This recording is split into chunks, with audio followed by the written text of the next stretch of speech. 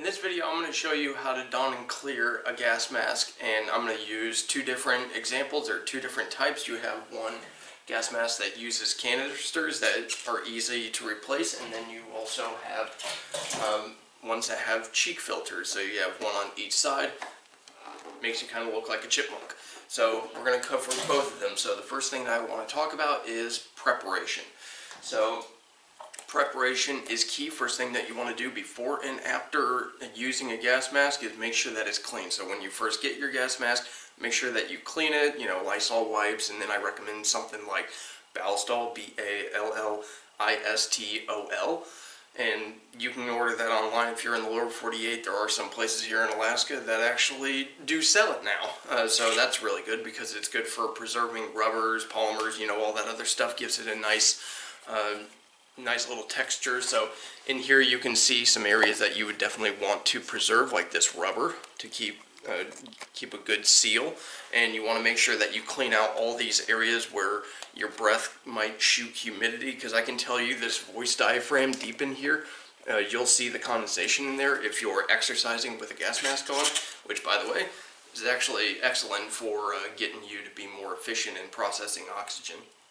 So I do recommend that. So next thing is, after you've cleaned and use like Ballistol on it or something like that to preserve the material, my recommendation is to prep it. So the way I do that is I put on the canister all the way, and then I back it off about an eighth or a quarter of a turn, just enough to undo it. And then I rotate the straps forward. So basically take it from this position,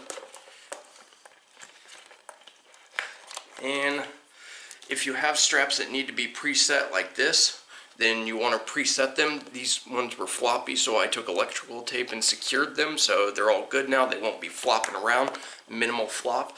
So you want to preset them, and that'll require you to put this on and kind of see where the settings are and see if it's good. Luckily this one was pretty much good to go for me. So then I just take this and fold it around, and it goes for this specific mask.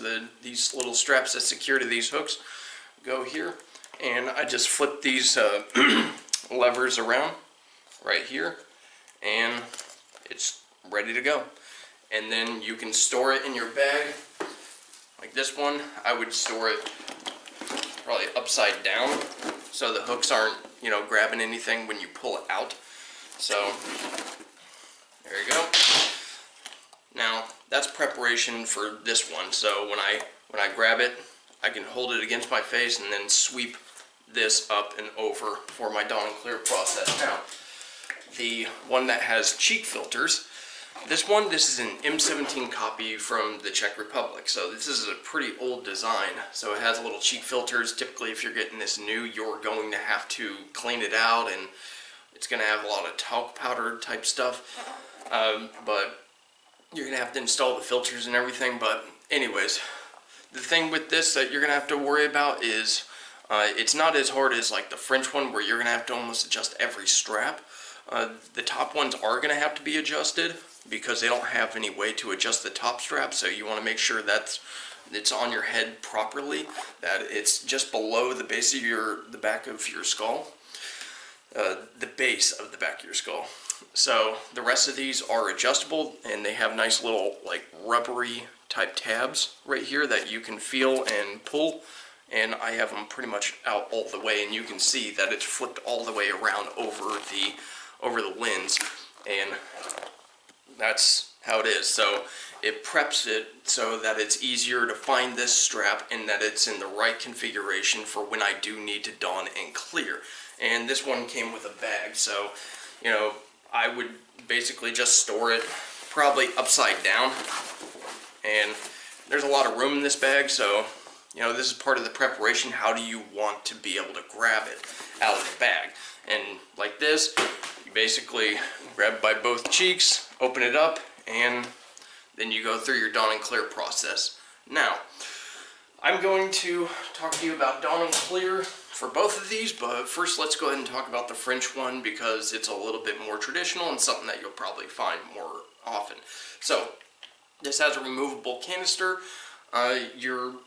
It's got a specific dawn and clear process because the actual exhale valve is accessible, and it has a removable canister, so it has a specific way of dawning and clearing it that is actually pretty functional and very common. So, with that said, let's go ahead and talk about the dawn and clear process. So, first thing that you want to do is get your chin into the little chin slot here. And most gas masks are going to have a place for your chin, so you want to secure it nicely to your chin and then rock it back to your head as you're pulling these straps over the back of the head. And if you have straps like this, you'll want to secure them. If you don't have straps like this and they're like this, just adjustable ones, then immediately get on cinching down the straps and try to hold this to your face while you're doing it. And I recommend just holding it across, not blocking this valve yet, but go ahead and push it across. So, just like this, then one, another one. Then from this process, since this one is loose, the idea here is to get it back a quarter turn and throw it.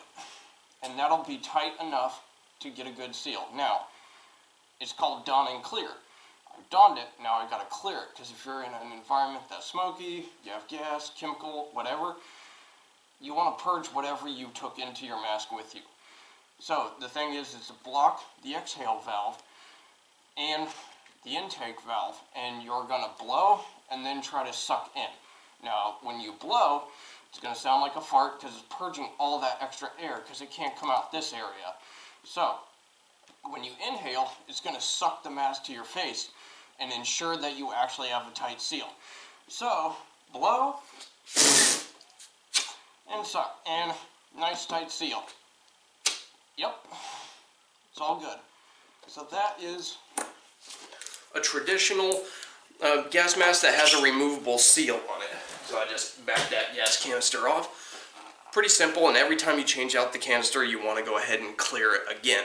So because where the canister is, it has an intake valve that can actually be easily accessed. I guess you could easily suck air in. So with this one, it's the same process. Chin first. You want to make sure that it's nice and deep in there because, yeah, this one can be kind of awkward, especially if you haven't set up these straps yet. You want to make sure it's centered at the lower portion of your skull. That way it actually pulls down into it, especially with these cheek filters. Make sure it's nice and tight, but don't get these too tight to where you can't undo them, because that's one of the problems with this, is they are not that easy to undo. So make sure that you don't get it on too hard. So anyways, same process.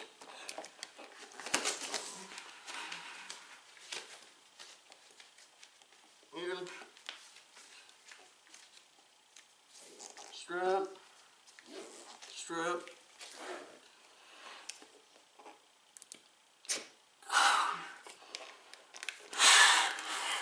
Now, the problem with this one is it only has intake valves. This thing right here, this is where the air comes out of. Right here. So it's nice and protected. This little beige valve. You can see the air escapes out of there. And there's no real good way to block this so you can, clear it out. There's just no good way to do it. Well, a little bit if you really cinch it down. It'll give you a little bit of a fart, but if you have gloves on or something like that, it's pretty hard to do. But it will fog up your lenses. Like mine are a little fogged up right now. So that's the basics on donning and clearing two different types of gas masks. So they're not just for, chemical, biological environments. They're really good for, physical training and stuff. But if you actually need one, it's important to know how to put one on. And this goes for other types of gas masks as well. You need to be able to dawn and clear it, because if you're in an environment where you need it, you're probably bringing stuff in with you. So that's where you dawn and clear it out. So I'm not really, I would really have to check to see if just blowing a lungful of air would clear out this check mask, but it doesn't really get into the eye sockets, so the eye area here. So yeah, if you bring tear gas in with you, how are you gonna actually clear it out? I don't know. So somebody could probably come up with something, but anyways, that's how to don and clear a gas mask. Pretty simple. So let me know what you think in the comments below, and you guys have a good one.